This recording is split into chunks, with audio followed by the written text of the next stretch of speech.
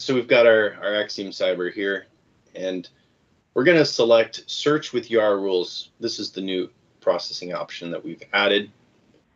And you'll notice that we're including in AXIOM Cyber several YARA rules that you can use out of the box.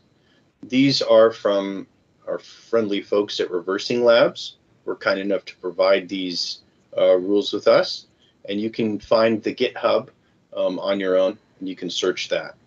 What we're going to do here is talk through some of the details that we've added to this. You can select the edit button here, and that allows us to include certain set folders where you have your own YARA rules that your organization is using. You can also add a location, and we can even use UNC paths if you have shared rules in your organization, or you can simply browse to something. Once you've added your rule set, you can refresh, and you can select which of the rules you'd like to process against your case. Selecting the rule sets, you can even view the rule if you're unsure about the content or you need to validate that the rule that you've selected is going to apply to your case. You can also add a new rule set by specifying a path, or you can even copy and paste content from a rule that you've already created or that you found on another website. I'm just going to copy and paste one in right now so you can just see it. And there you see the contents of the rule be created, and you can even set the name of the rule set like this. Specify the location, and the new rule is added. We can also do some basic filtering and sorting on our rules.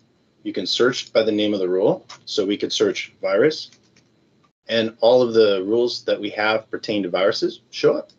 Or maybe you have a ransomware.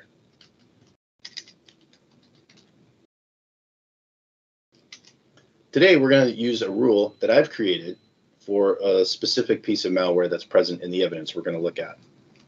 It's called PDF logger. Then you can select your artifact details, and what we'll do is we'll actually run a small check against our YARA rules to see if any of them compile properly. Any errors will be displayed with an exclamation mark.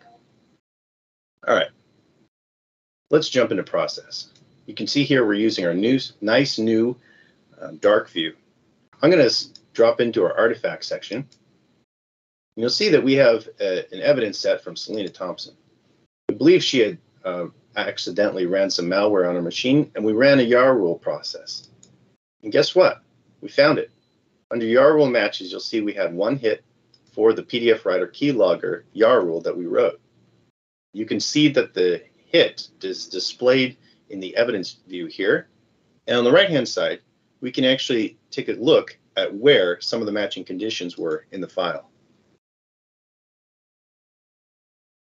This is going to help you out when you are trying to validate if the rule is an accurate hit, or if you need to determine some kind of context. In addition to the YARA rule matches, we also have the YARA rule set that contains the exact rule that was written and we used to process. Notice the rule set location. We store the rule set location from where the rule was when we process the case, but the rule itself is stored inside the case. So if the rule changes, you'll know that we can retain the exact rule that was used when we processed to maintain continuity. The details pane over here is going to be helpful. It's something we're really familiar with and provides some of that general information that we need to look at a source file. However, if we want to interact with the file that we found, go ahead and click on source. That's going to jump us over here to the file view. And this is where we can bring to bear some of the powerful features of AXIOM Cyber for our investigation. Notice the preview tab here provides some of ASCII decoding from this specific file. What we're going to do, however, though, is we can actually go and use the details pane here and start interacting with this file, such as timeline or run connections. But you can see here that Selena has her SID, right? So we know that she ran it.